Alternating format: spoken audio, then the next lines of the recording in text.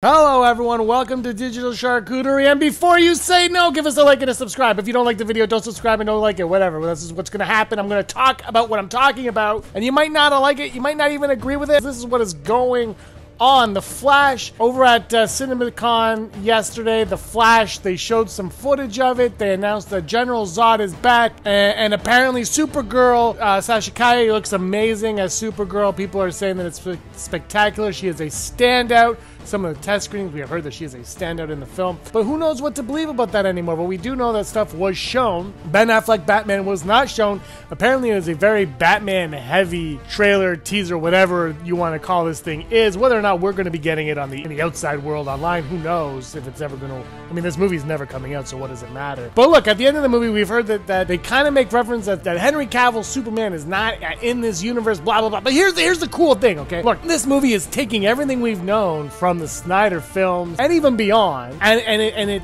it's using that. And so you can look at it two ways. You could be negative about it, which is very easy to do, and we'll get, you know, if I write this negative, it would give me lots of views. Or you can look at it in the positive light, and I'm going to go in that direction for now, because why waste my energy being pissed off? Let's be positive for a bit, okay? So we're going to talk about this. Here's what's happening. It's taking everything that Zack Snyder did, and it's not erasing it. You're going to see people bullshitting online telling you it's erasing everything. It's not erasing everything, okay? And then people, it's pushing it to the side. Okay, sure, fine. It's not even doing that. Here's what's happening.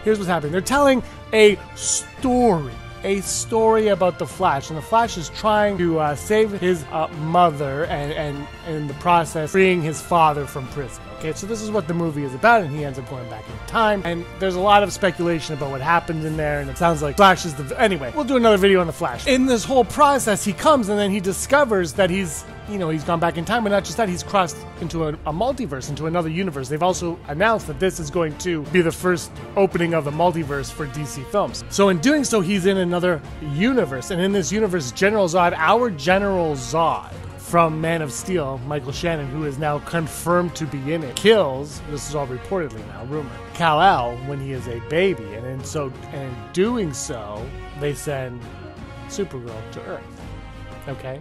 Now, you might be pissed off about that, but again, just remember, this is a story. An isolated story, okay? Just remember this. Stay with me here.